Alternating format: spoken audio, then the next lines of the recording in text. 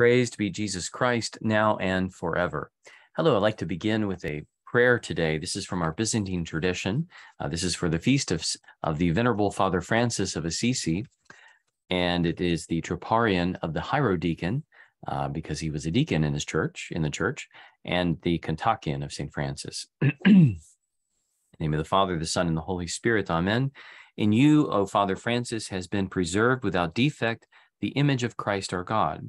Having shown us the poverty of Christ, you have not left us orphaned in your death. Pray without ceasing for us all. And it continues, you are a Catholic man, an apostle of Christ's church, O holy Francis, beloved of Christ God. By your example, you taught us to honor the priests of the Lord. You loved the cross of Christ exceedingly and asked to be praised in it alone.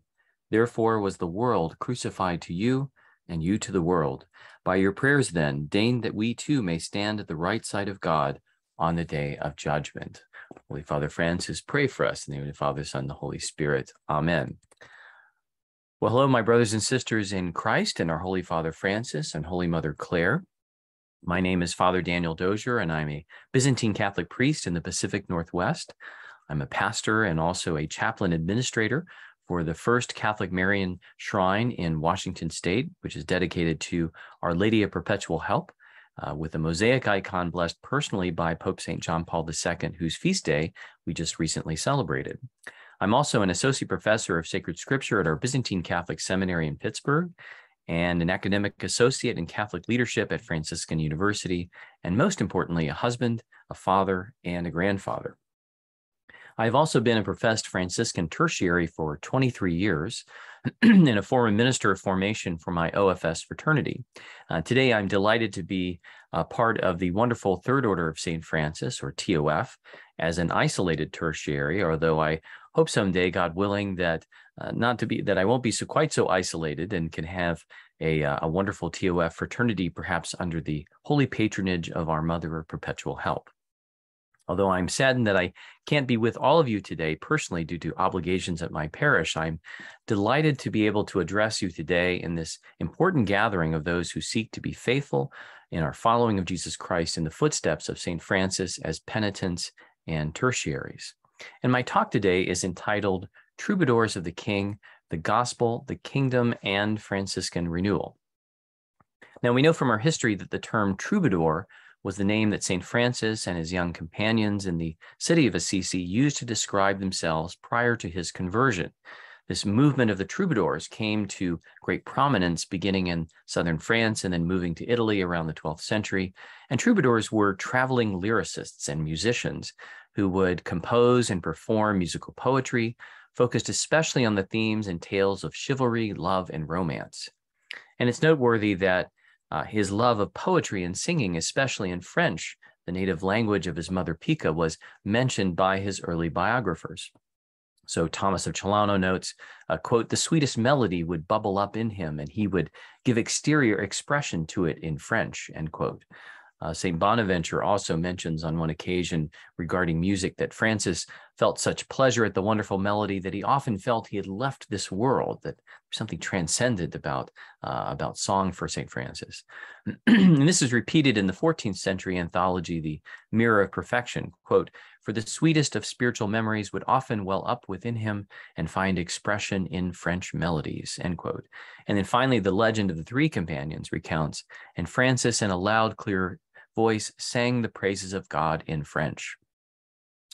So as an aside, his love of the poetic and the lyrical as an expression of his spirit and his theology, which afterwards became typical in Umbria, not only earned for him the accolades as the father of Italian literature and poetry, but certainly as an ordained deacon places him squarely alongside the Eastern Christian tradition of a pantheon of great diaconal composers such as St. Ephrem the Syrian and St. Romanus the Melodist. And the greatest of these works is, of course, the Canticle of Creatures, which is regarded as one of the highest expressions of medieval, theocentric, and allegorical poetry ever to have been created. Now, after his vision at San Damiano and his call to rebuild the church, he would later refer to his movement and companions in the huts at that little chapel of Our Lady, Queen of the Angels, or the Portiuncula, or little portion, as the Jongleurs de Dieu, the jugglers of God. who were traveling performers, joyful and socially critical jesters, acrobats and tumblers, who were frequently paired with these singing poets and the troubadours, for what became essentially a merry traveling circus. We can probably imagine sometimes their parishes functioning in a similar way. But St. Francis also frequently subjecting himself, because of this radical joy in the gospel, to mockery, derision, and misunderstanding by some of his contemporaries in Assisi. Here again, we see some resonance with the Russian Christian ascetical tradition of the Yurodovy, the holy fools for Christ. We might call to mind then the words of St. Paul to the Corinthians, quote, "Let no one deceive himself. If anyone among you thinks that he is wise in this age, let him become a fool, that he may become wise. For the wisdom of this world is folly with God. For it is written, he catches the wise in their craftiness, and again, the Lord knows the thoughts of the wise, and that they are futile. So let no one boast in men," end quote. One Russian author notes, quote, "The fool for Christ set for himself the ascetical task of battling within himself the root of all sin, which is pride. In order to accomplish this, he took on an unusual style of life, appearing as someone bereft of his mental faculties and bringing upon himself the ridicule of others. In addition, he exposed the evil in the world through metaphorical and symbolic words and actions. He took this ascetic endeavor upon himself in order to humble himself and to also more effectively influence others, since most people respond to the usual ordinary sermon with indifference. And the spiritual feat of foolishness for Christ was especially widespread in Russia," end quote. So here we see almost a prophetic charism in St. Francis as that fool for Christ, very much in keeping with the Russian tradition of asceticism. So in addition to the titles, the Troubadours of the Lord and the Jugglers of God and Fools for Christ, St. Francis would also call himself and his companions in this great movement of the Holy Spirit the Heralds of the Great King. Royal heralds were messengers sent by kings and noblemen as emissaries to loudly deliver messages and proclamations. They would often be sent to a town or a city or a village before the arrival or advent of the king and his entourage, announcing the Evangelion, the good news or gospel of his arrival as king of the realm. And it's noteworthy that this role of herald and messenger, sharing the gospel of Christ's arrival, was attributed to both prophets and angelic powers in the scriptures, and then later to the ministry of the deacon, who is often portrayed iconographically as an angelic power, and with the angels being portrayed iconographically in diaconal vestments. So deacons in the cosmic and heavenly court, and liturgy of Jesus Christ, the royal high priest. Here we see our seraphic father, the deacon Francesco, truly as a messenger, an angelic messenger of Christ the King, announcing the good news of his advent and the gifts of his redemption offered to those who wed themselves to Lady Poverty and do penance in preparation for the great royal wedding feast of the kingdom to come. And so, my brothers and sisters in Christ and St. Francis, these three images, the troubadours of the Lord, singing the praises of Christ, his Holy Mother, our Queen, the saints and the angels who form his heavenly court, as the jugglers of God and the fools for Christ who seek to live like apostles, the evangelical charisms of poverty, chastity, and obedience according to our state in life, and as heralds of the great King, announcing the good news of the advent of Christ and the true joy of cruciformity with him who reigns, crucified, resurrected, ascended in glory, and returning to us at the end of the age. In many respects, these three titles of troubadours, jugglers, and heralds of the great King embody and shape the character of our Franciscan calling today in both the church and in the world.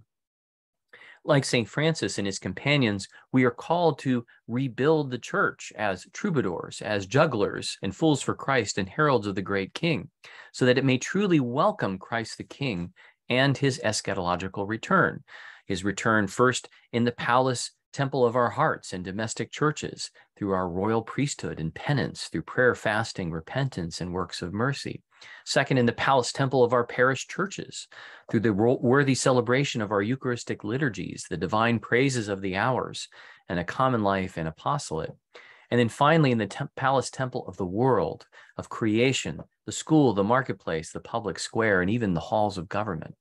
so that Christ, who is truly philanthropos in the Greek, which means the lover of mankind, and Pantocrator, the Lord Almighty, might reign supreme in all things with his holy mother, the Panagia, the All-Holy, the Theotokos, the mother and birth giver of God, and all the angels and saints in his holy council.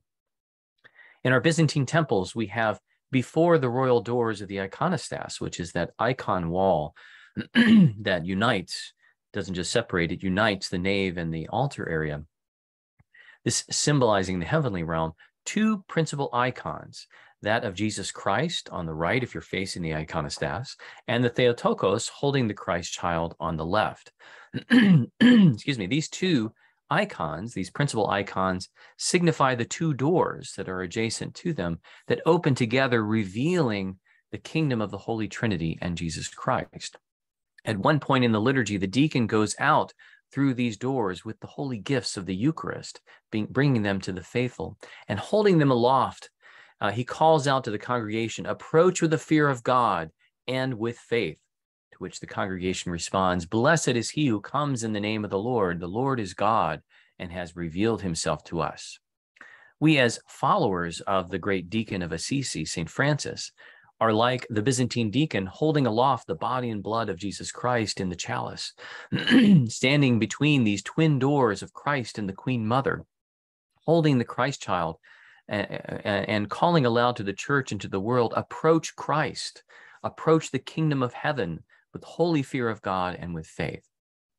This is our calling in Christ as his disciples and followers in the footsteps of the Poverello of Assisi, the troubadour of the Lord, the juggler of God, the fool for Christ, and the herald of the great King. Now, all of that being said, how does all this relate then to the second part of my talk, the gospel, the kingdom, and Franciscan renewal? We need to think about it in terms of these three roles of troubadour, juggler, and herald. As Franciscans, what is the song that we sing as troubadours of the Lord? What is the theme of our performance as the jugglers of God and fools for Christ? What is the message that we announce as heralds of the great King and his holy kingdom? In other words, what is the gospel of Jesus Christ, the King and his kingdom? And how do we proclaim it faithfully as Franciscans? And let me be clear, I'm not simply speaking as a Franciscan and a priest, exhorting us to greater holiness, a lived witness to the gifts of faith, hope, and charity, according to the evangelical counsels in our state and life. I'm speaking very specifically about the content of our song, the theme of our performance, the message of our announcement. Now, we throw out the word gospel and kingdom almost like cliches at times, like placeholders or substitutes for the creed, the life of Christ, his death, resurrection, ascension, although we sometimes skip over the ascension in that story, and his return in glory. But the word gospel, the good news, the evangelion, the message of Jesus Christ and his kingdom has definite content to it, and there is a specifically Franciscan way of proclaiming it. I would say that this Franciscan way of proclaiming the gospel has largely, tragically, been lost to us, not because of our lack of holiness, as important as holiness is to our calling and the calling of every Christian, and not because we have neglected to study the life, words, and the virtues of St. Francis and his companions, but simply because it is not taught to us. So it's my intention in the remaining portion of my time here to outline, however briefly, this Franciscan way of proclaiming the gospel of Christ and his kingdom, with the intention of exhorting us to learn this way, to learn this teaching, to meditate frequently on its implications for our life and our relationship with Jesus Christ, and to use it as a means of renewing our Franciscan mission in the life, teaching, worship, and apostolate of the Church. And when I talk about the Franciscan way of proclaiming the gospel, what do I mean? Here I am referring to the gospel of the universal and absolute primacy of Jesus Christ. Now, this is frequently referred to as the Franciscan thesis on the teachings of the motive for the incarnation of Christ, the divine reasons why the eternal Son of God took flesh and became a man 2,000 years ago, as taught especially by the great Franciscan theologian, Blessed John Duns Scotus. John Duns Scotus, commonly called Duns Scotus, he was a late 13th century Scottish Catholic priest and a Franciscan friar. He was a university professor, philosopher, and theologian. His teaching on what became later known as the Franciscan thesis, in fact, has its roots that are not only Franciscan, but deeply biblical and patristic, spanning many centuries and regions, including the Latin, Greek, and Syriac streams of tradition. And here I would refer to you especially to the works of the 20th century Capuchin priest, Father Dominic Unger, and more recently, the writings of Father Maximilian Mary Dean, who is a Franciscan hermit and the founder of the website absoluteprimacyofchrist.org. My intention here is not to provide a comprehensive overview of the sources and the subject matter of the gospel of the universal and absolute primacy of Christ, but I want to at least help give an overview of this teaching, most especially in contrast to the alternative view on the motive or intention of the incarnation, which is most prevalent these days. And again, returning to our goal, the goal is to understand what is the song that we sing as troubadours? What is the theme of our show as jugglers of God and fools for Christ? And what is the message that we proclaim as heralds of Christ the King? So we are asking then the question centered around, why did the eternal Son of God become the Son of the Virgin Mary? Why did God become man? What were the reasons or the motives for the incarnation of the Son of God?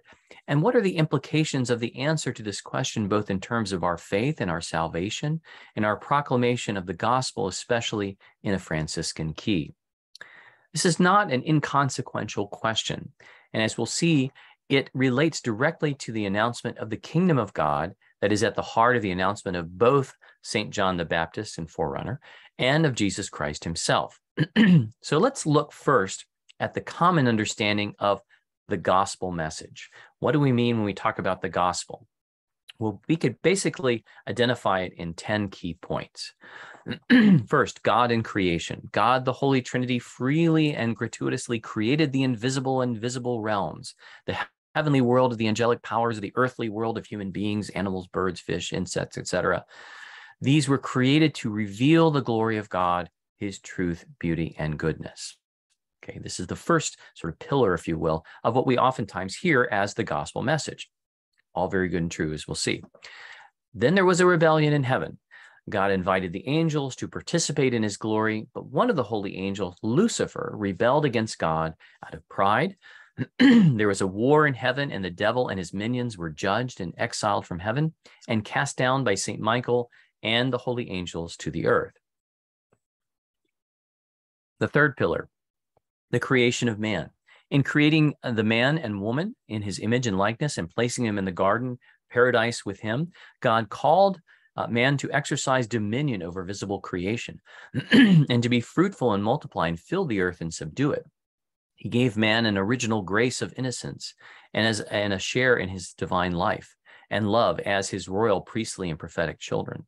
He gave them a command to avoid the tree of the knowledge of good and evil, since he and the woman will die on the day that they eat of it. Excuse me. But then we have the temptation. Okay, so we start with God in creation, rebellion in heaven, then the creation of man, and then we have the temptation. The devil appeared to the woman and the man in the form of a serpent and convinced them that the way to be like God is through disobedience, determining for ourselves what is good and what is evil.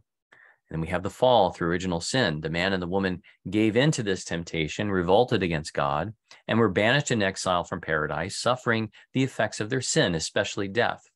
And the whole of visible creation, in a sense, rose up then against Adam, the image of God, who in his revolt against God brought about a rupture in the created order.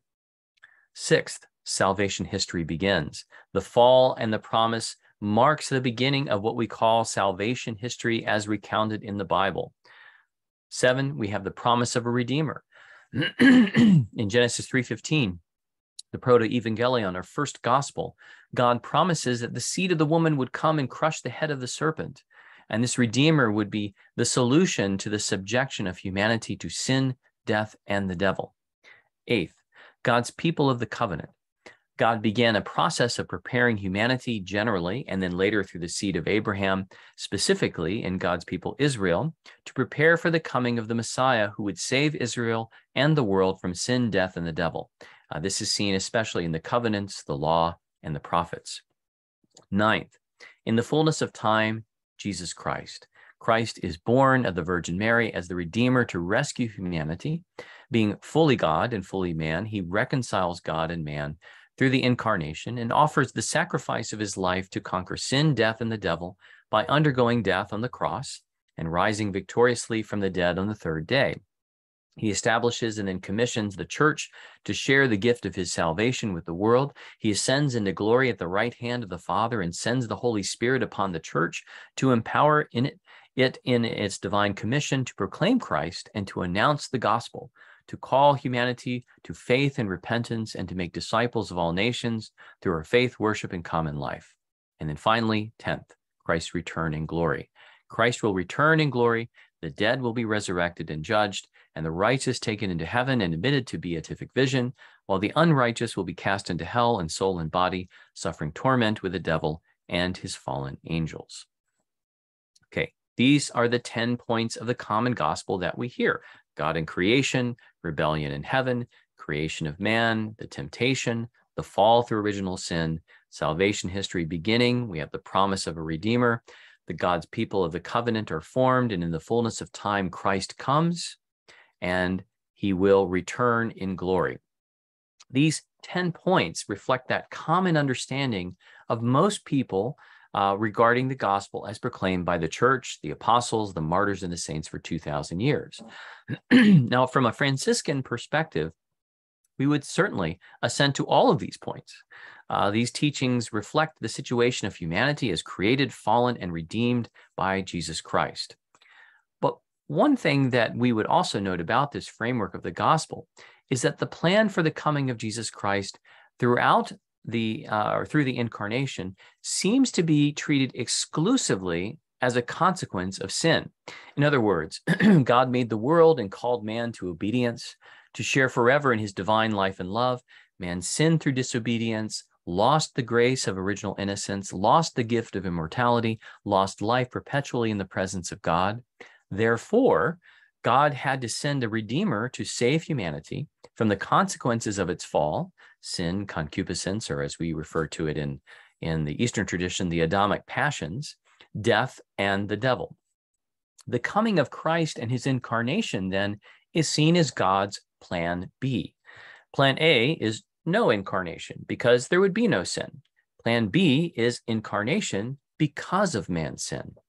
Now, the argument of those in favor of the Plan B approach is that God simply foreknew that man would sin and therefore had planned a rescue ahead of time in anticipation that man would sin. In other words, God predestined the coming of Christ because of his foreknowledge, his knowledge of the future. This approach is known as the Thomistic thesis, after the great Dominican saint and theologian, St. Thomas Aquinas, although it is not entirely clear that he rejected the alternative thesis, the Franciscan thesis, outright. But nevertheless, the Thomistic thesis is and has been the predominant way of approaching God's motive for the incarnation. This has been what has been announced, and it still continues to be announced in the church today. God became man so that he could rescue man from sin, death, and the devil. And as St. Augustine essentially says, no sin, no incarnation. In other words, the greatest good in the history of the world, the incarnation of the eternal Son of God and his human nature, is entirely predicated or dependent upon the greatest evil in the history of the world, the original sin of the man and the woman. The Franciscan thesis on the absolute and universal primacy of Christ, on the other hand, while accepting pretty much all of the essentials of those 10 points I just listed, instead asserts that the incarnation in relationship to all other creatures was first willed by the Creator as an end and as a good in itself. In other words, all creatures, and even the plan of redemption as well, were ordained in a certain order in view of the glory of Jesus Christ, the God-man. It was not conditioned on the fact of man's fall. In fact, the whole created universe was willed for the sake of the advent of the eternal Word becoming flesh at its predestined foundation. The incarnation was therefore, in fact, God's plan A. not plan B or C, but plan A, and was in fact wired into, if you will, the DNA of all creation, which would welcome him as its temple and throne. The principle that the world was created through the Word for the sake of the glory of the incarnate Word is also referred to as the universal kingship of Jesus Christ. The Franciscan thesis, therefore, offers something of a critique that actually completes the full picture of why God became man.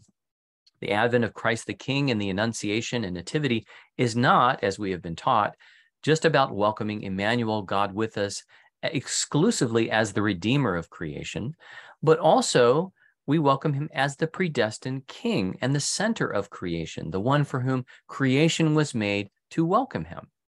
What is more, as we will see, the Virgin Mary of Nazareth was also at the same time predestined with Jesus Christ before the foundation of the world, as affirmed by Blessed Pius IX in defining the dogma of Franciscanism known as the Immaculate Conception.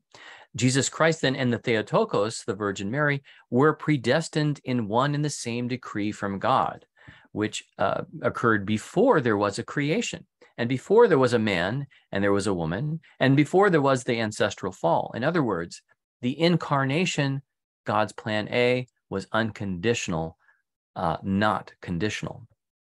As we'll see in just a moment, the problems here then with the Thomistic thesis are not so much what it asserts, that Christ came as a redeemer, which we certainly would affirm, but what it leaves out, that he was in fact the predestined king from before the creation of the world.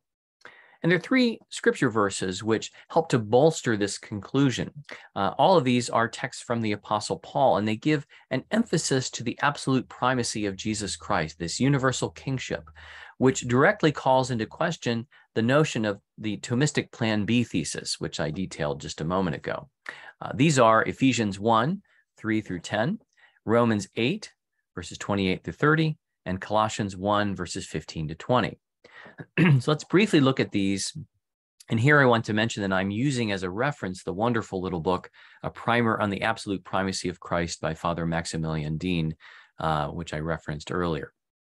So Ephesians chapter 1, verses 3 through 10. If you've got your Bibles, you can open them up and look at this particular verse. Quote, "Blessed be God and Father of our Lord Jesus Christ, who has blessed us in Christ with every spiritual blessing in the heavenly places, and as he chose us in him before the foundation of the world, that we should be holy and blameless before him. In love, he predestined us for adoption to himself as sons through Jesus Christ, according to the purpose of his will, to the praise of his glorious grace, which he has blessed us in the Beloved. In him we have redemption through his blood, the forgiveness of our trespasses, according to the riches of his grace, which he lavished upon us in all wisdom and insight, making known to us the mystery of his will, according to his purpose, which he set forth in Christ as a plan for the fullness of time, to unite all things in him, things in heaven and things on earth." End quote. And here I just want to highlight two quick things about this particular passage. There's much more that can be said, but I want to highlight 2 points. In verses 3 through 6, St. Paul says that in God's design, before the foundation of the world, he first predestines Christ to glory, and then afterwards he predestines the elect in himself as his holy adopted children to grace and glory. Secondly, in verse 10, St. Paul proclaims this mystery to reestablish all things in Christ, both in the heavens and the earth. This word reestablish in the Greek actually means to sum up all things. In other words, to sum up all things under the headship of Christ. Christ, through whom the world was made, is the head of both the heavens and the earth, the angels and man, and all visible creatures. So this verse highlights the predestination of Christ to glory and our predestination in Christ before the foundation of the world. In other words, before the world was made, before there was a fall. And that we are also to understand Christ as the head of all things, that all creation is to be summed up in him.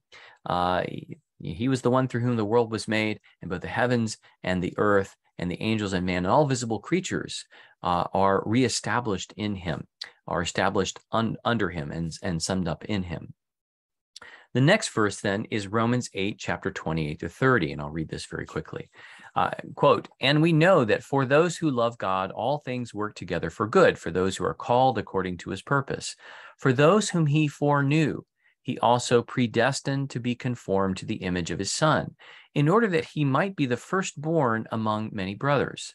And those whom he predestined, he also called. And those whom he called, he also justified. And those whom he justified, he also glorified." End quote.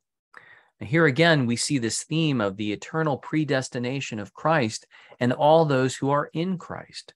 God's purpose or intention exists from all eternity, and he predestined Jesus Christ first, and then he predestined his elect in him so that he might be the firstborn of many brethren.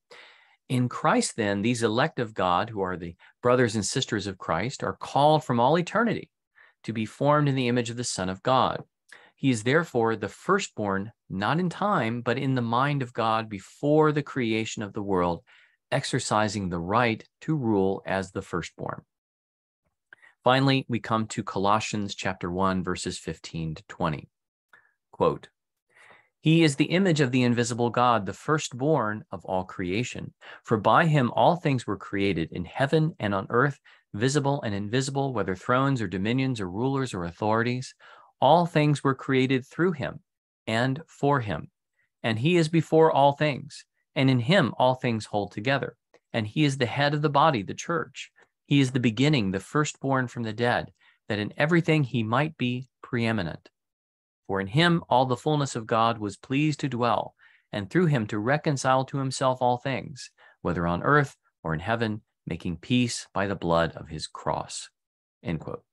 Now, this text is really seen as the classic text on the absolute primacy, the universal kingship of Christ. Here we see that Jesus Christ is the image of the invisible God and the firstborn of every creature, not just man, but of all creation.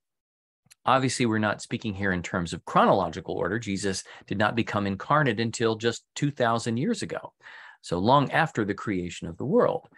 When we say firstborn, what do we mean? We mean that he is first in preeminence, first in God's intention in making the world.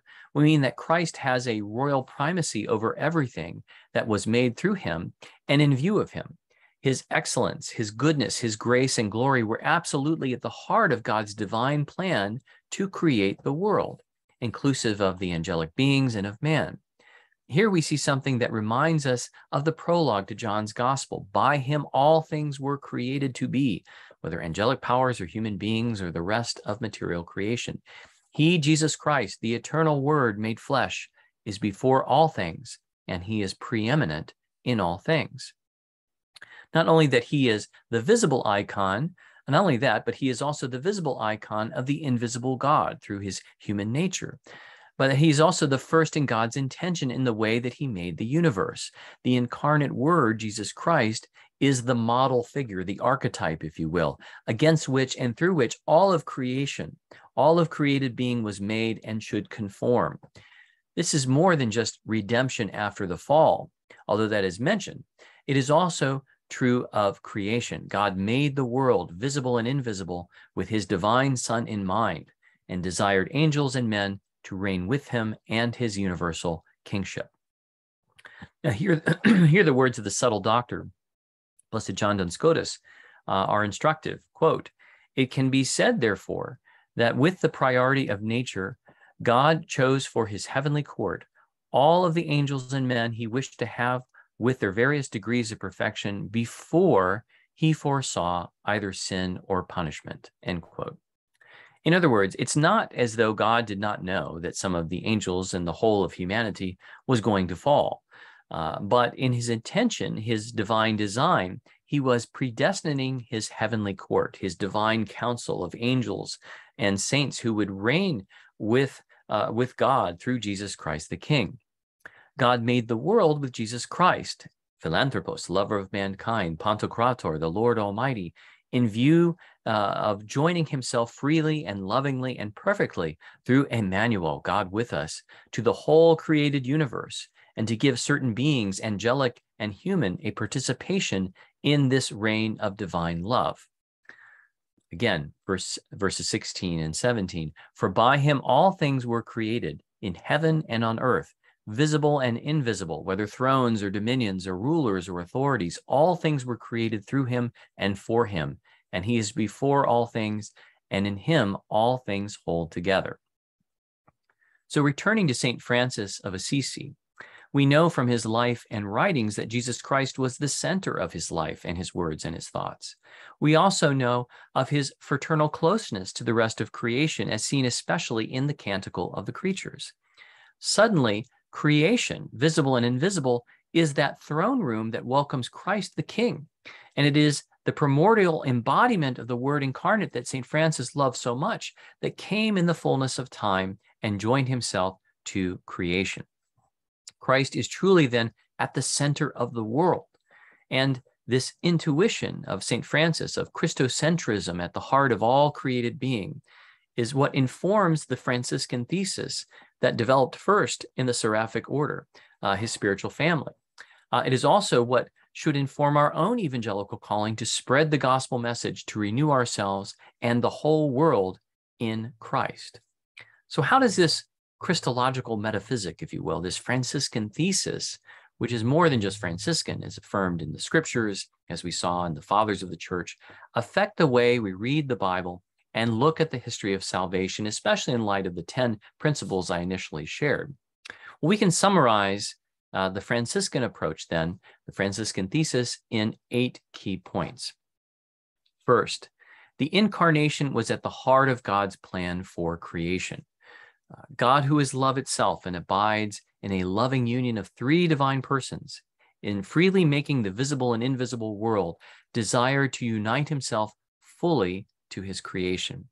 And this union with creation by the Creator was not to be merely one of the Creator ruling over and above his creation as a distant, if still benevolent king, but was to be through the Creator taking on the nature of a creature, specifically man, who would be the embodiment of God's kingship as Emmanuel, as God with us.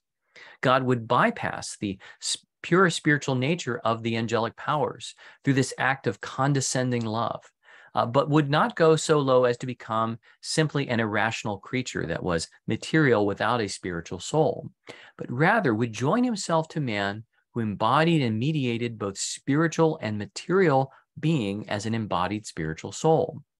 Man was created then to be the vessel for the incarnation of the Word of God, joining to the Holy Trinity through his royal priestly mediation all of the visible and invisible realms of creation. Christ the King was therefore the predestined center of his created kingdom. He is also the Alpha and the Omega, the beginning and the end of creation, its origin and its goal. So he's the beginning, the end, and its center. From the very beginning, before the creation of the world, God decreed and predestined that the second person of the Holy Trinity, the eternal Word, would take flesh. And as we learn from the first 18 verses of the Gospel of John, when God created the world, he did so through his eternal Word in view of his incarnation, the Word becoming flesh, pitching his tent in our midst, if you will. This is what it means to speak then of the absolute primacy of Jesus Christ, the universal kingship of Christ. He was primary in the mind of God when he created the world through his Word and his Spirit, the 2 hands of the Father, as St. Irenaeus said. That's the first point. Again, the incarnation was at the heart of God's plan for creation. Secondly, the Virgin Mary was part of God's eternal plan. Before the visible and invisible creation took place, in the very same decree as Pope Pius IX mentions, predestining Jesus Christ, God also predestined the creation of his most perfect creature, the Panagia, the All-Holy, the Theotokos, the Mother of God, who would share in the grace and glory of her divine Son and be the one through whom he would take flesh and share our human nature. Third point, the visible and invisible realms and creatures were made by the Word in the power of the Spirit as decreed by the Father. God creates the heavenly realms of his kingdom for the angelic powers and the earthly visible realms for humanity, and of all material creatures. Heaven and earth reveal the glory of God, and the heavens as his throne and the earth as his footstool in the royal cosmic palace temple. God made the world through his Word, his Logos, who then imprinted on the world his words, his logoi, So the Word creates the world, imprints upon it his words, which are the destiny of each created being within the kingdom of God, and heaven and earth were therefore at peace. God creates the world through his word. God imprints the words of the word upon created being, and all of these words have a destiny in the kingdom of God, which is heaven and earth united together in peace. That's the third point. The fourth point, God created the angelic powers and revealed his divine plan to test their humility and obedience to his kingship and to his kingdom. So these spiritual beings were created through the eternal word of God to reflect in a created way his spiritual nature as God, and would share in his divine life. They were to share in his life and in his rule as and governance of created being as part of his divine and royal council. But they would need to undergo a test. He would disclose to them his divine plan for Emmanuel, for the advent of God with us at the heart of creation and the creation of the Virgin Mary as the Queen Mother. Now, these angels would need to adore then the incarnate Word as God, and venerate and serve the Queen Mother in God's kingdom. Lucifer, who was in the highest order of the hierarchies of the angels, rebelled pridefully against this plan that bypassed the created angelic powers and declared, "Non serviam," I will not serve the God-man, and I certainly will not serve the Theotokos and the Queen Mother. And so he rebelled against God and against the incarnation and God's plan, and against the Theotokos, as we read about in Revelation chapter 12. And a third of the angelic powers joined him against God and against God's holy angels in a war in heaven. St. Michael the Archangel, whose name means who is like God, led the fight of the remaining 2/3 of the holy angelic hierarchy against the devil and his minions, and banished them from heaven, casting them down to the earth. Now, in passing their ordeal, the righteous or the holy angels were saved through their ardent defense of the incarnation. Again, we see this reflected in Revelation chapter 12. Their ardent defense of the incarnation and of the Theotokos, and their rejection of the rebellion of the other part of the hierarchy, and thus were saved through the grace of the incarnate Christ, never to suffer the loss of grace and glory in God, united to their nature and their beings. They would forever remain the holy angels of God and would help to govern creation as part of God's holy and divine counsel. So this is an important point. God creates the angelic powers. He reveals to them the divine plan to become incarnate, to test their humility and obedience to his kingship and his kingdom. Some say yes, and some say no. And the ones who say yes become part of the holy angels of God, saved by the grace of the incarnate Christ. And those who say no are cast down to the earth and are damned. God created, the fifth point, God created humanity then and revealed to them this same divine plan to test their humility and obedience to his kingship, to his kingdom. That the man and the woman were created in the image and likeness of God, and they were made as the children of God to be the king and queen, priests and prophets of God. They were created then to be the vessels through which the Word would eventually take flesh through the Virgin Mary and fulfill the divine plan decreed from all eternity, and be the Son of God with his holy mother, the divine king and the Queen Mother, the high priest in the holy temple, the divine prophet and teacher, and the prophetess handmaid of the Lord in creation. God revealed this plan to Adam and Eve, that their holy marital union would prophetically prepare the way for the union of the bridegroom and the bride in the incarnation and the church. This is alluded to in the book of Ephesians. God desired that the man and the woman would share as vice-regents in his governance over creation in the image of Christ the King and the Virgin Mary as the Queen, as part of this divine council that would be made up of the predestined angels and humans, men and women, who would serve in this divine council of the great King. But the devil, in an effort to derail and to thwart this divine plan that he rebelled against, the divine plan of the King and his Queen Mother in the kingdom of God, took the form of a serpent dragon and went after the woman and tempted her, and through her the man, to doubt God's holy command and achieve divinity not by awaiting the incarnation, not through obedience, but attain divinity through prideful disobedience. And he planted the seed then of a false word, a logismoi, temptation, as it's known in the Greek, outlining a path to a false theosis, a false deification. Man fell and ate in prideful disobedience. He lost participation in God's grace and glory, losing the garment of light, and would therefore be like a defrocked royal priest and be banished from the presence of God. Now, this is an important point. So the devil couldn't attack God directly, couldn't attack God's plan directly. So after being cast out of heaven in exile by St. Michael and the holy angels, he then goes after the image of God. He can't attack God directly. He's going to go after the image of God. And he's going to attempt to derail God's divine plan for the incarnation, for the universal kingship of Jesus Christ. This brings us to the sixth point. This catastrophic act of disobedience on the part of the man and the woman, the original or ancestral sin, results then in a life of temporary exile from God's presence, from his glory, from participation in his glory. But God's divine plan overall, plan A, was not derailed by sin, but took on an additional redemptive character. So the devil thought that he had succeeded in derailing God's plan for the incarnation and the reign of Christ and for the creation and reign of his Holy Mother.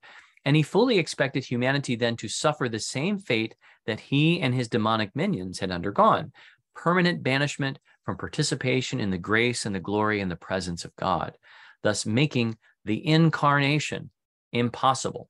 This would render the incarnation and the Queen Mother and all of that impossible because humanity had fallen. But what he did not expect was that God's mercy would triumph over our sin. Humanity was different from the fallen angelic powers who acted with full knowledge of the consequences of their rebellion and were tempted by no one, whereas humanity was immature, as St. Irenaeus of Lyon notes. They were destined to grow in knowledge and wisdom in time and were tempted and deceived by an outside force, and a powerful force at that. Man and woman would still remain in God's image, even if the glorious likeness was temporarily lost. And as a result, when they suffered banishment from paradise, a divine promise was made that the seed of the woman would be at enmity with the serpent and would crush the head of the serpent. In other words, immediately after the fall, immediately after man and woman failed to repent, St. Simon, the new theologian, says that had but man and woman repented, we would still be in paradise today, but they didn't repent. They blamed each other and the serpent. God's plan A, the incarnation of the Son in Jesus Christ, born of the Virgin Mary, would still take place as planned. This is what Genesis 3:15 is about. But it would take on a redemptive character. So God's plan A would have this added characteristic. It would still be God's primary plan, but it would have this added redemptive characteristic, that this enmity would be a spiritual battle or warfare where the help of the holy angels, mankind would need to prepare the way for the coming of the Messiah, the seed of the woman, who would come and finally crush the false dominion of the serpent over the visible created order. And this would happen in humanity through prayer, through penance, through fasting and works of mercy as taught by the law and the prophets. So God has a plan. It's plan A. He's going to institute that plan. And he reveals that plan to the angelic powers. A third of them fall away. 2/3 of them remain. They're saved by the incarnate grace of Christ to participate forever in his glory as holy angels. God reveals his plan to humanity. They are tempted by the serpent. And instead of trusting that God would eventually make a man, or make the God-man and through the Virgin Queen, instead they seek to take that upon themselves through sinful disobedience, and they inherit death. But God does not leave plan A. He takes what plan A is and he adds a redemptive characteristic to it so that it's going to restore humanity and eventually lead them into the fullness of glory, because the incarnate Word is going to take flesh and we're going to be able to see and participate then in his glory. And the grace and glory would also be that given and bestowed to the Theotokos, the Virgin Mary, as the Queen Mother. So then that brings us to the seventh point, Christ's advent through the fiat of the Virgin Mary, the yes of the Virgin Mary in the fullness of time, is at the heart of God's plan. And in her conception as the representative of creation, she is the first beneficiary of his grace and glory. In the fullness of time, Jesus Christ the King would come in the womb of the Queen Mother through the overshadowing of the Holy Spirit. She was predestined from before the creation of the world, along with the divine Son, to be the representative of creation, to welcome the Word of God in the power of the Holy Spirit through her yes, her fiat, which really defined her whole being as Panagia, the all-holy, and Immaculata, the Immaculate One. This yes to God was from the very first moment of her existence. He was the seed of the woman that would crush the dominion of the serpent by his incarnation and by undergoing death on the cross, rising from the dead and entering his eternal reign in glory. And she would be joined to him personally in these key moments of the inauguration and realization of this kingdom. She was with him at the moment of the incarnation in her womb through the annunciation of the Archangel Gabriel. She would bear him to anoint John the prophet and forerunner in the womb of his mother Elizabeth and speak prophetically about Christ as the fulfillment of the aspirations and promises of Israel in the Old Testament. She was with him in his holy and humble birth at the Nativity, receiving the adoration of angels and of man in both high kings and lowly shepherds. She was with him in his entry into the temple of God, being held in the hands of Simeon the prophet, foretelling her participation in his suffering and redemptive passion and death. She went with him into exile in Egypt, foretelling the universal mission of kingship and the gospel to the nations. She was with him in his hidden life in Nazareth. She was with him when he first began to be about his father's business, teaching in the temple, keeping all these things in her heart. She was with him in his first miracle and sign at the wedding feast of Cana. And she would accompany him in his public ministry and be with him and his disciples throughout. She was with him also along the way of the cross and with him at his crucifixion, offering her son and union with him to the Heavenly Father for the life of the world. And she was with him at his tomb and at the resurrection and his royal priestly triumph over death and conquering Hades on Holy Saturday. And she was there with him and his many appearances in the upper room. After his resurrection. She was there with him at his ascension into glory, as we see in many of the icons of the church, his ascension into glory at the right hand of the Father, his enthronement as the royal high priest. And she was in the upper room at the overshadowing of the Holy Spirit sent by her Son on the apostles and disciples in the church, witnessing Peter's preaching and the conversion of thousands. She witnessed then the new conception and birth of the body of her Son, the mystical body of her Son, in the body of Christ, the church. And she sojourned with the church and the apostle John for many years after the ascension, and then followed her Son in a holy death at the Dormition in the upper room, being buried in the Garden of Gethsemane, and then being resurrected by her divine Son, seated at his right hand to govern, crowned with a crown of 12 stars, enthroned, and as we hear about in Revelation 12, and having being enthroned and having a glorified body and soul in the heavenly kingdom, serving as that prayerful intercessor for her spiritual children, those who keep the commandments of God and those who do battle against the serpent until her Son's return in glory. In other words, she was with him in the inauguration of his kingdom, its establishment, and his enthronement on the cross and in glory, and will be with him as the Queen Mother as its final consummation and revelation at the end of time. Finally, Christ establishes his church then through the sending of the Holy Spirit to be that family of God's elect with the Virgin Mary as its Queen Mother. So she's there throughout his life and his suffering and his glorification. The church then is predestined to be joined then to God, the Holy Trinity, through the holy body of the new Adam as spiritual sons and daughters of the new Eve, and being born of water and the Spirit, becoming partakers of his divine nature through grace and glory, given especially in the church and through the church's spiritual maternity as the image, if you will, of the Theotokos. Of the teaching of the faith and the cleansing and healing and feeding and serving of the holy mysteries. This vocation of the church is not just only to be the body of Christ, but it is the new daughter Zion, the new mother of all the nations, the spiritual mother of all the nations in the image of the Holy Theotokos. Finally, this is my last point, Christ's return in glory, this is the 8th point, Christ's return in glory will be the consummation of God's redemptive plan for creation, joined fully to fully himself, God's plan for creation, joined to himself in the temple of a new heavens and a new earth, governed by the Spirit of God and his divine counsel, made up of the holy angels and the saints with Christ and his holy mother as king and queen of a new creation. This sinful world and the death and the devil will then be destroyed and recreated. The new world will be recreated as the center of God's fulfilled plan. Christ will truly then be the Alpha and the Omega, the center of all being now fulfilled and redeemed. Now, these 8 points of the Franciscan thesis, the gospel, help to provide then a corrective, as you can see, to the rather one-sided Thomistic thesis, which places, if you will, an emphasis on the wrong syllable. God had a plan B that was the incarnation. His plan A was no incarnation. Now, the Franciscan thesis says Jesus is not plan B of God's plan. He is at the very heart of God's predestined plan A. So when we speak then about St. Francis, we often say that Christ was the center of his life. And yet, can we not also say that he was also the center of his message of the gospel way of life?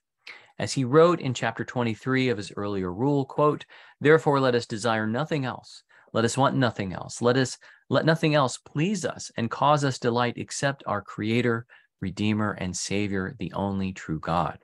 And earlier he writes, "Let us all love the Lord God, who has created, redeemed, and will save us by his mercy alone," end quote. The call to penance, my brothers and sisters, is really a call to our vocation to be recreated in the image of God, Jesus Christ, our Creator, our Redeemer, and our Savior, to be conformed to his grace and glory, which is our vocation by virtue of our election in him, and by our effort to throw off any sinful encumbrances to the participation in his grace and glory, in service to God, the gospel, and the kingdom, and to his Queen Mother, the Virgin Mary, who in him is also our mother, and our brothers and sisters in the divine council of the angels and the saints, to which we have been called in Christ. This is the meaning of penance. It is to throw off the encumbrances so that we might fully reign with Christ in his universal kingdom.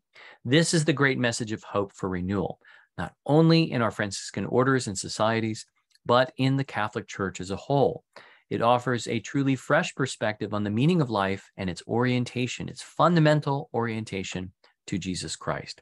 So in conclusion, my brothers and sisters in Christ, the Franciscan thesis of the absolute primacy of Christ, his universal kingship over the whole of creation, should be in imitation of our Holy Father Francis, the song that we sing as his troubadours, the theme of our show as the jugglers of God and fools for Christ, and the message that we announce as heralds of the great King. Praised be Jesus Christ, now and forever.